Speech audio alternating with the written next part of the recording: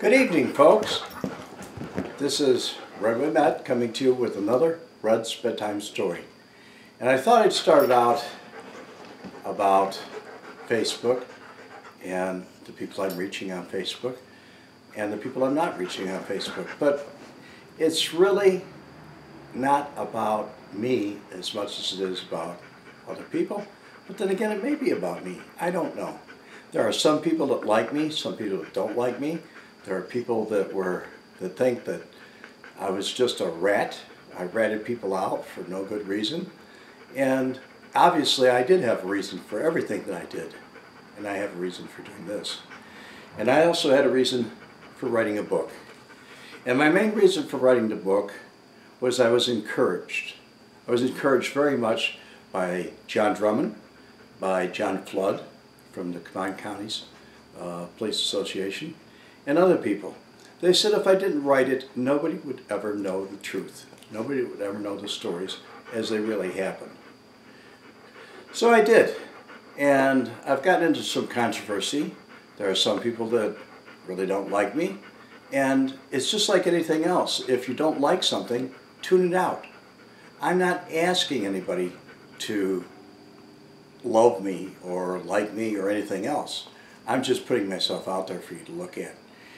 It was brought up to me yesterday that I take advantage of people on Social Security checks, people that don't have any money, and try to encourage them to buy my book.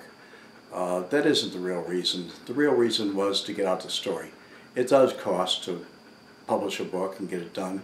And when you have a publisher like I did that walked out on me and just kind of erased me, I didn't give up. I kept going forward, and that's what I suggest to you. But also, I would say this. For those of you that really don't care for me, it's not hard to say, I don't want to talk to you. Or it's not even hard for you to say, nothing. Just ignore me. And I'll try and ignore you, if you don't want me to get involved in it. But the truth of the matter is, I keep saying the truth of the matter because that's my vernacular.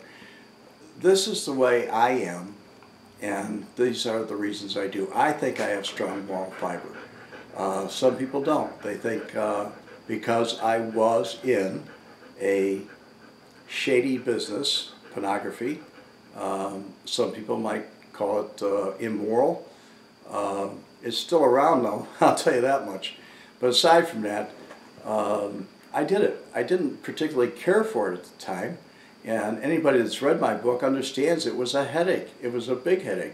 I was encouraged to do it by the FBI and gain more information and put some bad people away. People that hurt people for no reason at all in my account. Until you have somebody that's murdered or something's really done that's not necessary, in your opinion, to get the point across, then you really can't understand. You don't understand it until it affects you personally. A lot of these things did affect me personally. I talked to a man last night who was very much affected by the way I was marketing my book. He said that I was taking advantage of people. I've had other people come to the other side of me and say, we like your stories, we like what you say. But some of these people, one of them was a real nice guy. He really is. He's. I asked him if he was related to Sam Carlisi, which he is, and he turns out to be a real nice guy. And he's just in groups learning and about things that they never told him, or like Frank Schweihs' cousin. He's somebody that's in there that's learning things and doing things and wants to know how much other people know about things. So, at any rate, that's kind of my Good Friday Easter message to you folks. I hope you all have a good Easter, each and every one of you. And I feel very grateful that some of you are, you don't have to like me, all of you. I mean, it's not a personality contest. I'm not trying to win anything. But what I would like to do is tell you that if you're really interested You can get an autographed copy of my book at redwemette.com, or you can buy a non-autographed book at Amazon, Books A Million, Barnes & Noble. You can order it from any of those companies. There's 28,000 of them now, and the truth of the matter is you might enjoy it and you might not. I think some of the reviews that came in were very, very good.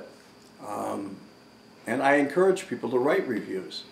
But also, I want to give you a wish. And my wish is that you all have a wonderful Easter, that you all have a wonderful weekend, and that you all live, laugh, love, and be happy. God bless you.